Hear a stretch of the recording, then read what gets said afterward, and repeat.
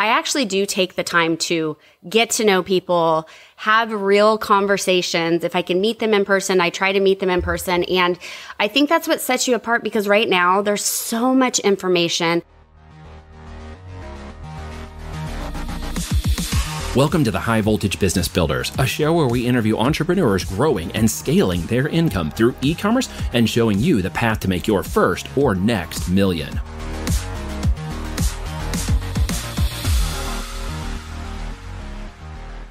Hey everybody, welcome back to the High Voltage Business Builders. This is Neil, and I have here a very special guest. We were just laughing here as we got on board of this call about how long it has been since we connected, but in actuality, we've not talked face to face, which is going to sound really weird, but that is the internet world we live in today and social media, and we've revolved around each other in a community and obviously seen a lot of life indirectly through each other's eyes. And so we're going to talk today about what Tarlise is doing. Tarlise, welcome to the call. Hey, thanks for having me. I'm excited.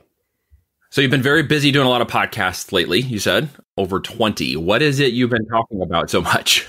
So my brand is Body Brains Bank Account. I've recently rebranded it to Body Brains Bank, but I talk about, it's so fun. So the reason I decided on that brand was because I like talking about a lot of stuff and I wanted to kind of keep it in a container. And so sometimes it's about health and wellness, sometimes it's about mindset, and sometimes it's about money. But because I have that brand, it doesn't seem so all over the place. So it really depends on what the host wants to talk about. But it's been so fun because at the end of the day, they all correlate with each other. If you're out of whack with your body, your mindset's probably not great. If you're out of set with your mindset, your business probably isn't doing that well. And so they really are like a little ecosystem, if you will.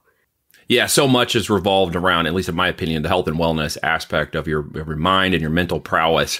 And business will follow. And that really is where you put your time and activities, as I like to talk about. So let's talk a little bit about these things for you.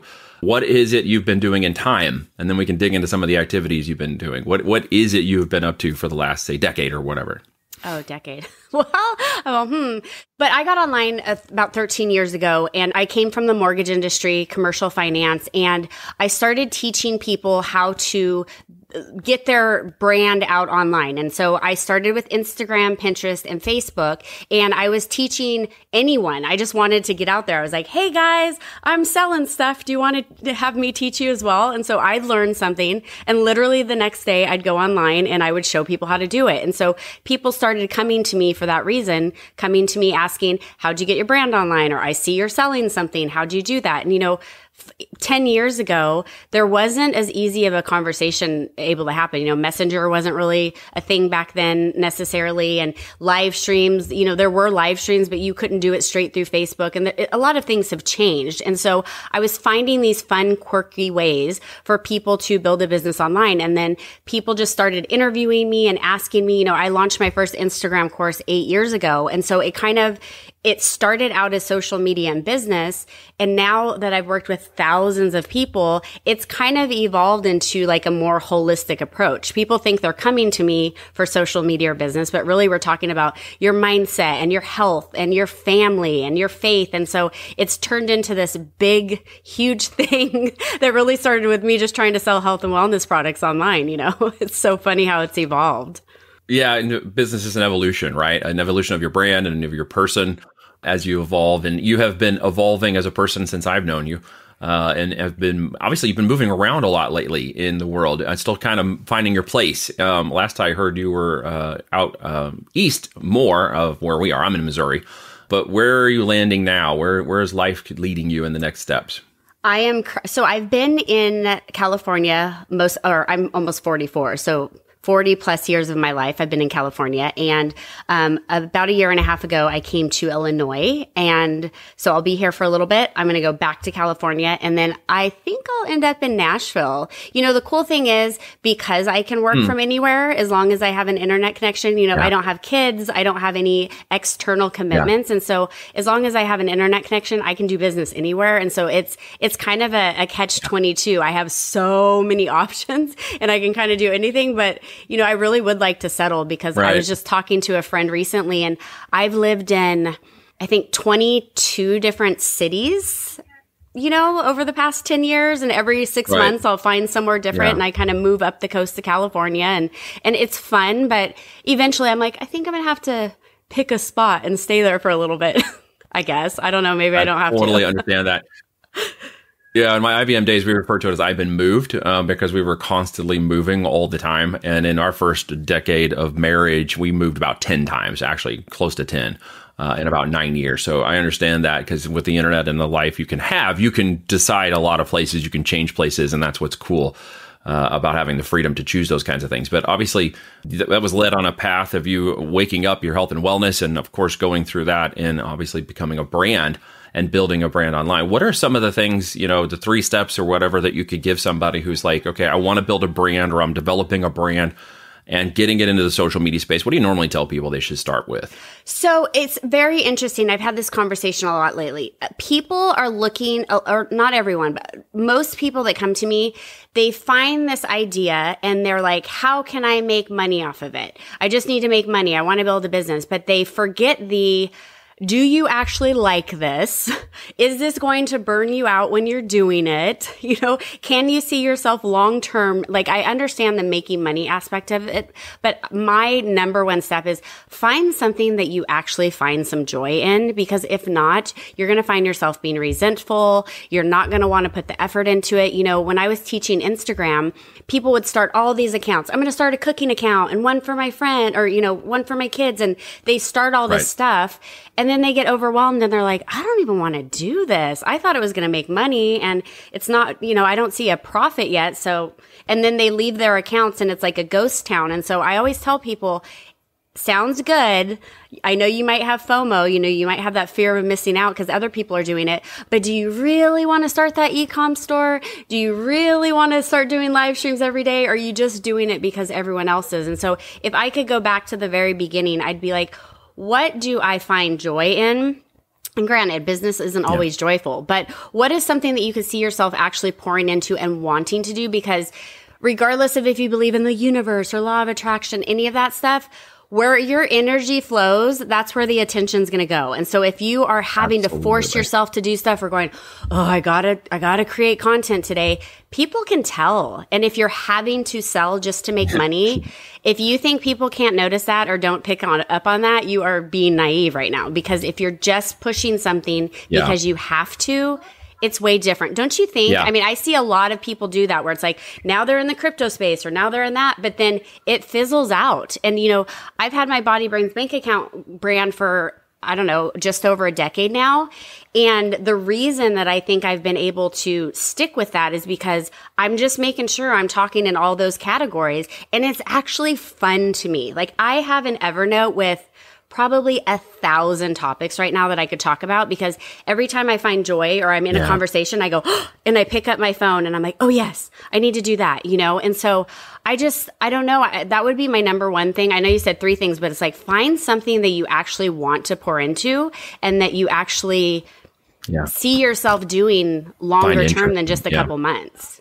And then also burnout is a big component of it. Yeah. And also, a lot of people forget about the community. I think one thing that I've really had success with for as long as I've been online is I'm pretty tight with my community. Like, I know Susie likes sunflowers. I know Joey's son has, a purple cow that he carries around. Like, I know these things about them and I remember them. And it just makes a difference. People can tell. I mean, you and I were talking. We've been connected for 8 years, but we've never talked like this, but we feel like we know each other. And so many people tell me that because I actually do take the time to get to know people, have real conversations. If I can meet them in person, I try to meet them in person. And I think that's what sets you apart, because right now there's so much information and your feed is just constant. You're being berated by so many things one after another. It's like, what does set you apart? How can you connect with your community and provide value? And I've done that over and over. And so it's like, no matter what I'm promoting or what I'm sharing, people resonate with it because they're like, I trust Tarlise. I've been following her for long enough. If she says it's good, she hasn't steered us wrong so far. And so I trust this and I'll believe it. And so I think that's another thing is, yes, you can have your business, but who are you talking to? Is your community resonating? And they can tell when you're just pitching stuff because you just want, another number or another sale. Money. Yeah. You can smell blood in the water. People want to buy. They don't want to be sold. I mean, that's a very classic phrase, but it's still very much true in the psychology of buying. And that's one of the things about attraction marketing and social media that I think you've done well, which is why I wanted to have this conversation with you. And we've had an opportunity to have this conversation because, quite honestly, we haven't had like an instigator that said, well, let's jump on the phone and have this call. I know. It probably could be because I've been married for the last decade and I don't have a lot of calls with single women that could get me into trouble. Yeah, right. But yeah, right. Well, you just never know in today's age, right? Things can go sideways fast. But this aspect of growth and obviously doing something you love, and people get afraid of that at times. I've heard people say, well, what if I get burnt out? What if it's my passion? What if I don't have that passion anymore because, well, I'm doing it now? And I think I see that backwards. How do you see that? Like, do you have people ever approach you with that? Because I've had them say that to me. It is interesting because I have never had a problem with pivoting or with letting something go and doing something different. And so it's interesting because, like you said, most people are like, you got to have passion. If you don't be afraid to reinvent yourself. A lot of people are so worried about like, well, I was just promoting this. What are they going to think if I do that? It's like, well, if you feel it and you got the calling and it's something that you believe that you could be good at, why not? You know, it's like, failure to me, I don't ever feel like I've really failed at things. I feel like I've learned a ton of lessons. I feel like I can teach from it. And, you know, it's all a learning experience. And I've failed at a lot of things. I've had things flop. I've thought, oh, this program's so amazing, and seeing crickets, you know, it happens. But then I just pivot a little bit, and it's like you're constantly, you know, course correcting and seeing what it is for you. But I think that it's the opposite of what I said earlier is a lot of people stick with stuff just because they feel that they need to. And you're the only one that knows when it's time to, you know, call it quits. Don't get caught up in what other people are thinking. You know, for many, many years, I was so self-conscious about like, what does my hair look like? And I had to have the perfect notes on my phone and making sure everything was prim and proper. And then I realized people want to resonate with a person. They want to have a conversation. And you said like, you know, people don't like to be sold. I think one of the main things too is I enjoy selling, and I don't find shame in selling. I have no shame in selling. I have no shame in promoting myself because I believe in what I have to offer. And so if you catch yourself feeling self-conscious or doubting yourself or not having the confidence, sit down and give yourself some affirmations, write down all the positive things, ask for testimonials. You know, you might see on my wall every once in a while, I'll say, hey, why do you follow me? Or you know, if I could teach you one thing, what would you like to have me teach you? Yeah. And although I don't weigh heavily on that, like if someone said, oh, I don't find anything from you, or I wouldn't take it personal. But sometimes you get in your own little world and you have your own idea of how people perceive you, and people perceive you differently. And so don't be afraid if you're feeling, you know, maybe you don't have confidence or you're not sure or that you don't have passion right now. Go ask some people, hey, why do you follow me? Or why are we connected? What's one thing you've learned from me? Just do some like market research, and you would be amazed at the answers that people give you. You know, there's a guy that I connected with recently. He's making about $1 million a month, I think about. And I got on a call with him and he said, I've been following you for years. And I was like, what? You've never commented on anything. I did not even know you follow. I didn't know we were connected. I had zero idea. I didn't know he'd ever seen a post of mine. I was in the dark. I had no idea. And so it's like sometimes you get so focused on this one audience or these people you're trying to impress, and you forget that there's a whole other plethora of people that are enjoying you, that have been following you for years, you know, and even if you're watching or listening to this and you're like, but people haven't been following me for years. I'm brand new. I guarantee there's some people from your past or some people that you know that could give you some insight. And even if you feel the opposite of it, at least you're getting that like third party perspective. Have you ever gone through that where you're like, I'm in a rut or I don't know what I should focus on. Let me go talk to Susie. Hey, Susie, you know, do you ever do that? Because I catch myself probably every 6 months just going, why are you following me now? Or why are we, I hate following, but why are we connected? What is it that makes you not want to hit that? I haven't done that on a post personally, but what I've found is that because I like to tease Facebook, particularly on the algos and determining whether or not they're going to try to ban me or community guideline me every once in a while, that I get a lot of people in my inbox who are like, yeah, I really agree with what you're saying. And my response is I look over and I'm like, but I don't see you liking or commenting on my posts. Well, they don't want other people to know that they agree with what I agreed with. So they're afraid family and friends on their Facebook feed will see that they liked something that I put out there that's always a little controversial to stir the pot. I call it conflict marketing. I'm always kind of curating my audience by putting things out there that are just on the edge a little of what people think or what they say or what they would agree with. I don't know if you ever catch any of my feeds. I don't see you commenting or liking on mine, by the way. I'm just giving trash. Yeah, get on there and start clicking on them all right now. I'm going to watch. But I do get that. I get people in my inbox being like, hey, yeah, this is cool, or I really agree with this, or whatever. And I actually get those about 2 to 3 times a week. Yeah. But then I notice they don't comment or like on it. So there is people in your ecosystem, and it just depends upon what you're doing, who you're talking to, and that know, like, trust and relationship, which is, I think, is what you're talking about here. You know, do they know you? Do they like you? Do they feel like they can trust you? And then all of a sudden, you know, they say, hey, I've been watching you for like the last 2 or 3 months and listening to your podcast or whatever. Can we talk?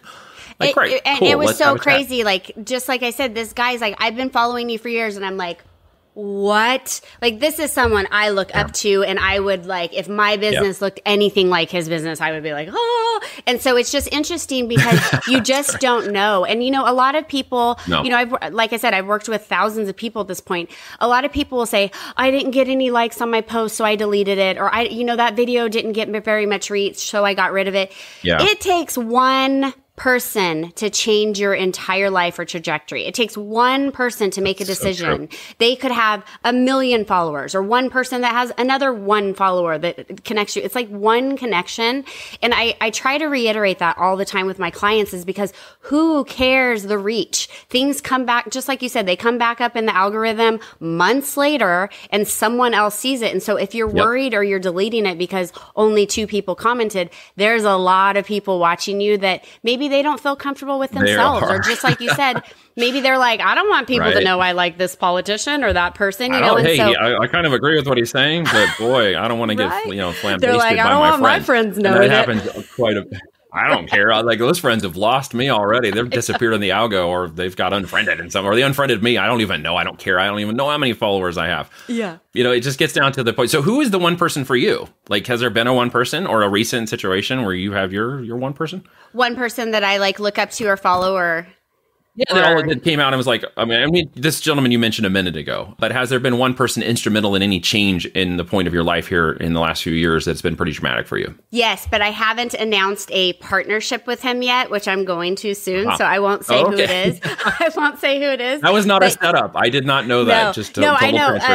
But yes, there is someone, and he, like I said, it's like, I wouldn't say celebrity style because I don't care about celebrities, but I'm just like, this person's business is just amazing. And I have a call with him actually tomorrow.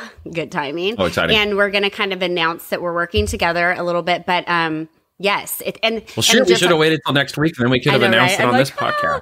But like, just like I said, you just never know. You never know. And you know, one thing about me though is I do kind of the opposite of what a lot of gurus believe. You know, people will say like, don't share your personal life. No one wants to see your animals, and, you know, keep it on in your niche, and keep it, you know, on topic. And I do the opposite of that. I'm always sharing my personal life. I share the good and the bad. You know, I'm like, we did $100,000 this month. I'm negative in my bank account. Like, I've shared all of it. I remember when I first got started, I sold my bed to buy a network marketing kit. I didn't have any money. I was negative. I was going through a horrible time in my life. My mom had just passed away, and I was just in, like, if there was rock bottom, I was below rock bottom. It was horrible. And I sold my bed and slept on an air mattress so that I could pay for a kit to join a network marketing company. And during that time, you know, one of my mentors is like, do not tell people this. No one's going to want to join you. And I was like, but why? This is where I'm at. I see a problem. I have a solution. I'm going to share with people where I'm at. And that, my business took off. I catapulted. I made it to like the top ranks in the company. People loved it because they resonated, because they're like, I resonate with that. I'm not doing well right now. I do have things I can sell. I can make this work. You know, it's not as bad as I thought it was. And so I remember my mentor at that time was like, do not post that. And I was like, sorry, I'm doing it. And that became kind of my story almost. It's created a part of your origin story, like the superhero story of Tarlise. And I was like, I'm not embarrassed of that, because that's who I am. Like 1234, right? Yeah. And what? Like with the significance of 1234. Yes. Like, I see you post the significance of 1234, right? I'm paying attention. Yes. Tell us about that, like in relevance to exactly what you're saying right now, right? So it was 15 years ago. I've been doing it for 15 years. But when I was in one of my darkest spots, like I mentioned, my mom had passed away. I just was like, I got to get out of this. I got to do something. And so I just made a decision, and I picked 12:34 because it was in the middle of the day. I was just like, just pick something in the middle of the day. So I picked 12:34. And at that time, I wasn't setting it on my phone because it was a while ago. I had a old school alarm clock, and I put a alarm to go off every day at 12:34. And I would stop and just give gratitude. I'm grateful for this water. I'm grateful for my dog, whatever it was at that moment. And I've stuck with that every single day. I have not missed a day in 15 years. I've been in the hospital before. I've been speaking on stages. I've been on podcasts, and I always go, hey, hold on. I got to take a moment for gratitude. It doesn't matter where I'm at, who I'm with, whatever. But the cool thing is that has evolved so much. Other people have gotten tattoos. You know, I have a tattoo right here. Other people have gotten tattoos. I have a testimonial folder on my phone with over 100 testimonials. One of my friends said he was recently at an event, and he said, I was at an event, and he said, multiple people in the room had their alarm go off at the same time, and we all looked at each other, and I was like, shut up. He said, That's amazing. He said, all of us had our 12:34 alarms because you told us about it. And I was like, that is so awesome. So recently someone on a podcast goes, if you could be known for one thing, what would it be? And I said, honestly, it would be for having people stop for a minute and give gratitude. And the cool thing about having the tattoo is every time I go in public, not every time, but 8 times out of 10 that I go in public, someone will go, what's that about? Like I went to the supermarket the other day and the cashier's like, what's that about? And I told her. And so I have this opportunity to share gratitude with people. And I'm like, it doesn't matter what is happening. You know, my dad died recently, and even the day of the funeral, I stopped and I was like, I'm so grateful. I'm so grateful for our memories together. I'm so grateful for my family. And like, regardless of what's happening, there's always something. It could be small, it could be big. And so that's really important to me, but it has become part of who I am. I have a 12:34 journal coming out. Like I've evolved it because now there's so many other people involved, and you know, people message me that I have never even talked to. I'll see messengers pop up. Hey, 12:34, you came to mind. And I'm like, hi, I've never spoken to you, but that's cool. You know, and so it's just cool. Like, it started out, it started out so random, and like it's evolved into something much, much bigger. It's pretty cool. So that is so cool. So, all right, sideball question. You ready for this one? Yes. When are we going to see you on the Joe Rogan Experience?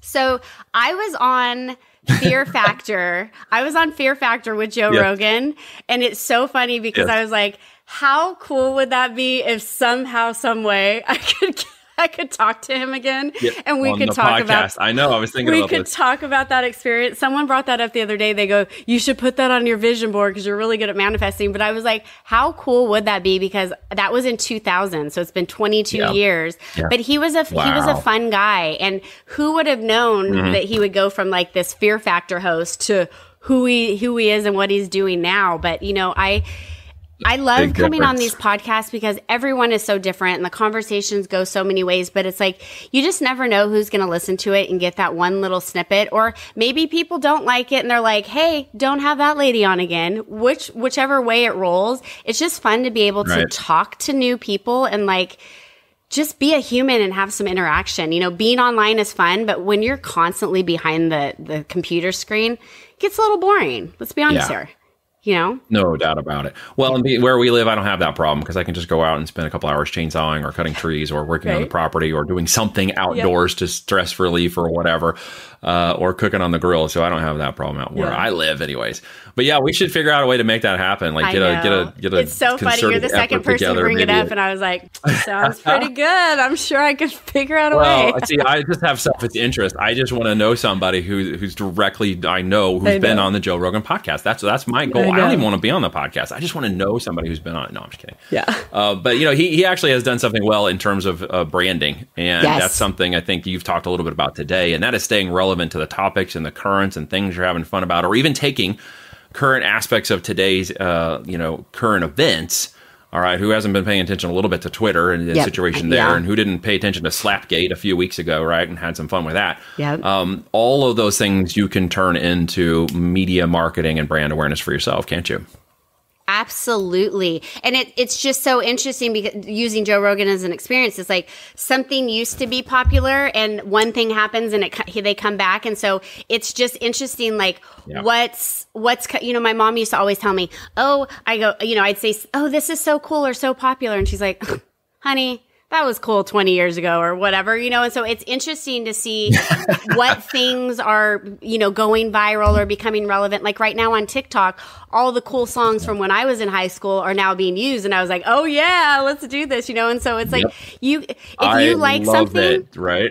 It's so cool. I'm like, if you like something, that's the reason Body Brains Bank has done well for me, is because I love talking about those subjects. I could talk about them all day long. It makes me happy. It's exciting. There's nonstop topics, unlimited topics. And so what's that thing for you? Is it gardening? Is it cooking? Is it, Smurfs? It doesn't matter what it is. There's a niche for it. I guarantee you. There's someone that likes what you like. Well, it's funny you mentioned that, the TikTok thing, because I saw that the other day and I'm like, this is like my jam. Like, who does this? And my 13-year-old heard it and she's like, what is that? So I found the local station that plays all the I'm 46, so all of the same sort of genre, Green Day and everything was popping off. And she was driving the truck the other day. She's learning to drive on the back roads out here. So she was taking me around to the trash and around the hauler, and she's driving the big truck and she's having a lot of fun.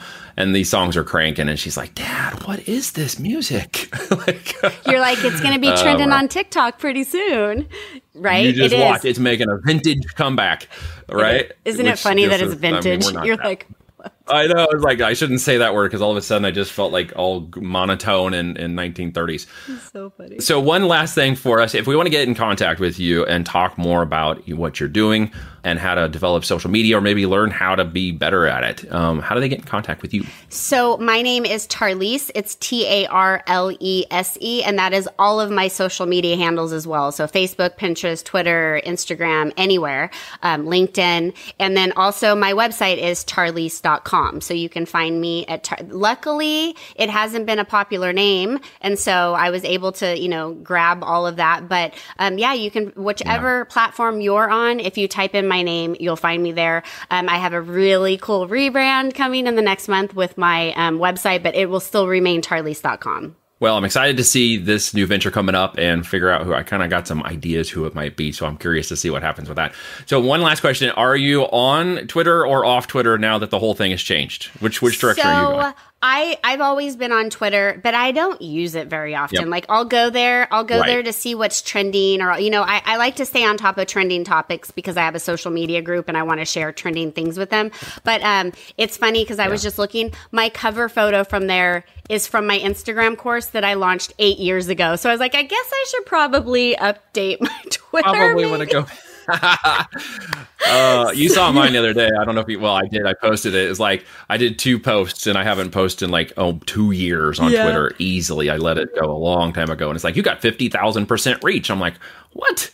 That's something clearly changed because I had no reach before. I had 9,800 followers and I couldn't get, they shadow banned me. They did. And they totally jacked my account. And I could get nobody to like, comment, or follow on Twitter. So I just gave up. I'm like, well, crap, that's not going to work. It'll be interesting to see where Twitter goes now that, it's change of ownership. But, I got to have a private tour of SpaceX and go actually see behind the scenes in SpaceX and stuff. It was so cool. So I'm like, even if you don't like him, the operations he has going, I'm like, this is pretty massive. This is pretty crazy. What's the potential, how ginormous these things are. I was like, wow, this guy's definitely up to something. So it'll be interesting. It's interesting, though, that topic just reminded me of something I saw from one of my friends earlier who does tend to lean a little bit more on the political progressive spectrum, and they drive a Tesla and they're all about climate change and this kind of stuff, and how pissed off they were at him. I'm like, wait, you're driving his car, but you're mad at him because he wants the speech? I don't know. Interesting world we live in social media today. It's a fun thing to navigate, and sometimes you need someone to help you navigate. And if that's a person that could be for you, go to see Tarlese, folks. Check her out online. I encourage you to do it. Hey, thanks for coming on. I'm honored, and I'm so glad we had this time to spend together. Thank you.